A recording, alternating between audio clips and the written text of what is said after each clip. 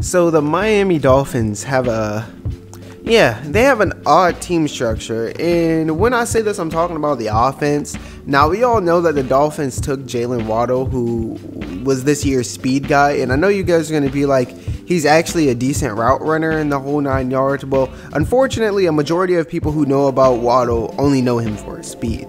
And something I need to say in these videos are, I make these videos with a mix of my opinion and the average, the perspective of your average football watcher. So everyone's not going to know, that he did this, and this in college. They just know Alabama, national championship, he was fast. That's it, you know what I'm saying? But anyways, the reason why I say the Dolphins offense is oddly built is because of the wide receiver core. The core is something we put together at Madden. It's literally a speed team. It's literally a track team, And why do I think this is odd is because in theory, we can look at this from two average perspectives.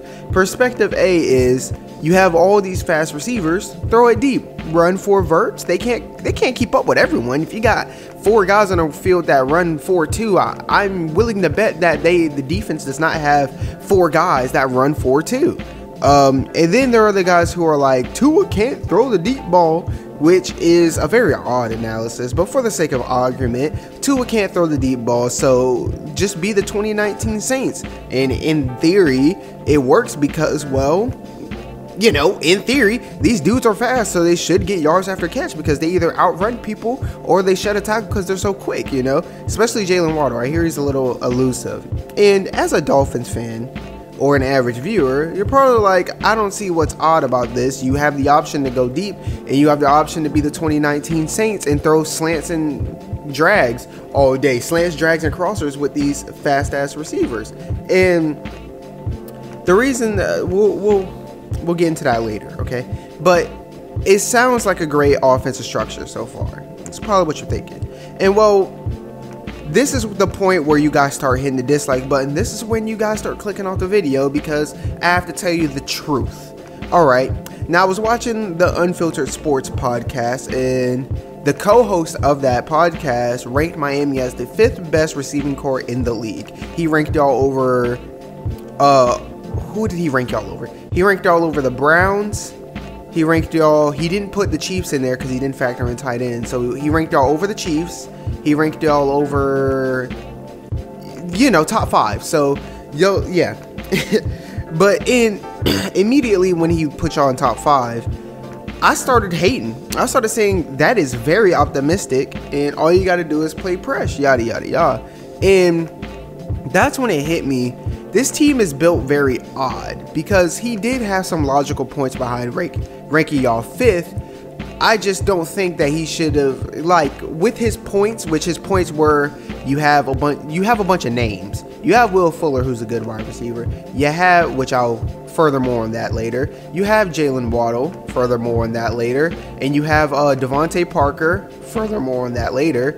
And Albert Wilson, I also looked it up. Allen Hurns is on the team. So you have a lot of names, but we're going to get into why at face value, you're like, yeah, Will Fuller, Devontae Parker, Jaylen Waddle, that's a great receiving core, but let me tell you the truth later.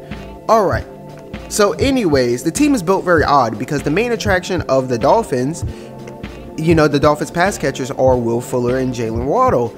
And if you're a Dolphins fan or a hardcore football binger, Devontae Parker is in there too. Well, like I said earlier, here's the problems I have. Who is the X? Who is the dominant receiver? Will Fuller is a great wide receiver, and that franchise guy made a phenomenal comparison saying Will Fuller is literally Deshaun Jackson. Will Fuller is awesome. I love watching him play because he does all the cool things. He goes deep. He outruns people. He catches the ball when he's open deep, He does that. But here's the number one issue with Will Fuller. Number one, he has an injury history. Now, I'm not an expert on injuries, but when I when I hear the name Will Fuller, he's either caught 2 touchdowns or he's hurt. And my second problem with him is it's 3rd and 8, and he's one-on-one with Jalen Ramsey. Hell, not only do I think he loses that matchup, but I don't even think the quarterback looks his way. Are you really trusting Will Fuller to have a good game against Jair Alexander? Are you really trusting Will Fuller to have a good game against Tre'Davious White, albeit twice a year? I love Will Fuller. I love watching his highlights. I love fast guys. I love guys who go deep. It's cool. It's fun to watch. We love seeing the ball float in the air for 2.5 seconds, 3.5 seconds, and then just come down to a wide open man. We love that. But the thing is, he's just. We'll get into that later. He's just a big play guy. He's not an X. He's not a X. He's not a 3rd and 5. I need you to run an out route and make sure it's 6 yards and you have to beat this guy no matter who they put on you. It's 3rd and 8. I need you to beat, I don't know, I need you to beat Stephen Gilmore on a post route. Like, he's not that guy. Second of all, Jaylen Waddle. Now, here's the hard part, because I'm really optimistic about Jaylen Waddle. I'm always optimistic about speed guys, because eventually one of them is going to be great, right? Eventually, one of these speed guys taken in the first round will be at least half as good as Tyreek Hill, right? But we got to come down to earth. Waddle is going to need time to get up to speed and whatnot. He's going to need time to become what we think he is, a speedy, make you miss, decent route runner guy, right? Because, look, DK Metcalf, Justin Jefferson, T. Higgins, all those, you can name other guys, all balled out early. First year or two, balled out crazy. But all the speedsters over the last few years have had it kind of rough. John Ross, he's not even on the team he got drafted by. He's considered a bust. Hopefully he rebounds. I like John Ross. Jalen Reagor was drafted early last year. He's getting scrutinized. People were talking crap about him. It's taking him a second to adjust to the league and get his foot in the door. Henry Ruggs, I mean, he had some big plays, but he wasn't consistent. It's taking him a second to get consistent, getting his groove.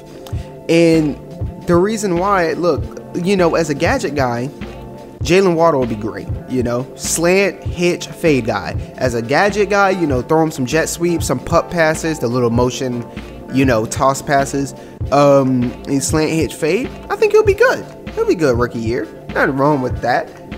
But expecting him to be the best or second best receiver on this team is extremely optimistic based on the current trends. It's taking these guys a while to adjust to the NFL. And you could say that, which is what everybody was saying leading up to the draft, that Jaylen Waddle was way better than Henry Ruggs, and they played on the same team.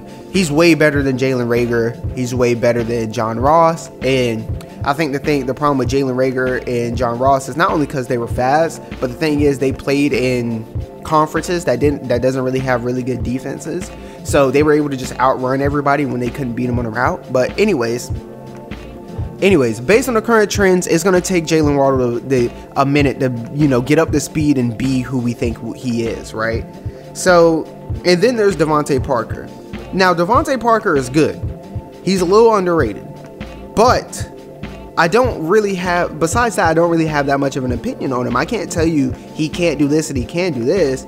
Besides the fact that, his stats fell off after 2019, his breakout year. And before that, it wasn't too good. And this year, it wasn't too good. But I do realize that last year, your QB situation was rather hectic and inconsistent. And before that, y'all didn't really have a quarterback. So, no real opinion on Devontae Parker. I know he's good, or at least I know he can be good. I don't know if he's good or bad. I know he can be. But if I had to place bets, he's going to be the X wide receiver in this group. But then again, if it's 3rd and 8 and Jalen Ramsey is on him, are you even looking at Devontae Parker? We gotta be realistic about this. And don't think I'm sleeping on the Gesicki guy. I just don't really have an educated opinion on tight ends. And my opinion is just, tight ends are tight ends. It's like George Kittle, Travis Kelce, and then everybody else. Darren Waller's cool too. He's my favorite of the bunch, but anyways, but the problem, the reason why I say this team is built rather oddly, besides the other points that I just gave you earlier, is this wide receiver core consists of a bunch of number 2 wide receivers. Now you're probably like, oh, what? Think about it. Look, Devontae Parker would be a legendary number 2 let's say he's a number 2. Like, imagine Devontae Parker and DeAndre Hopkins. Devontae Parker would go crazy. Imagine Devontae Parker and Julio Jones. That would go crazy. Now, let's see Jaylen Waddle. Jaylen Waddle would be a phenomenal slot receiver / deep threat number 2. Imagine Jaylen Waddle and Keenan Allen.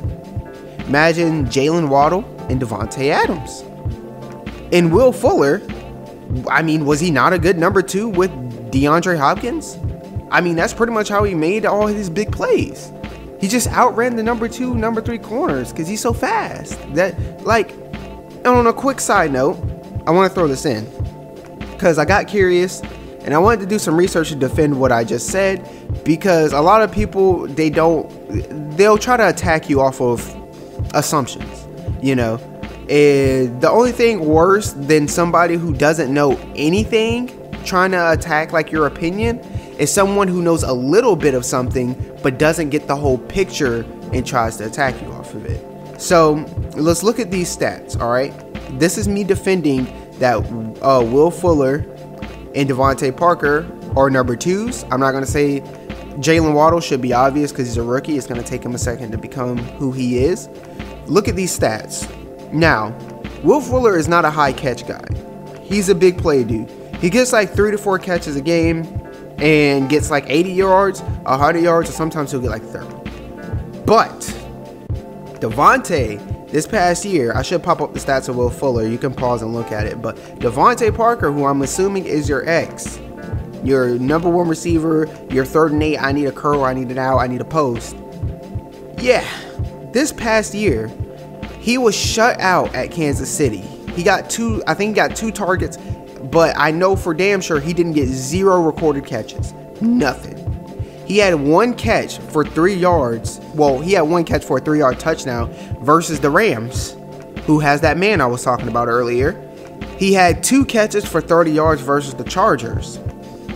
And he also had 2 catches versus the 49ers, albeit he had 50 yards that time and a touchdown there too. And yeah, but yeah, your expected number 1 receiver has 7 games of 4 catches or less. Now, in some of those games, he do be getting 30, 40 yards, but that's not good. You know, that's not good for your starting receiver, especially in, yeah, anyways. But in comparison, let's compare him to the top receivers in the league. Devontae Adams had 1 game with 4 catches or less.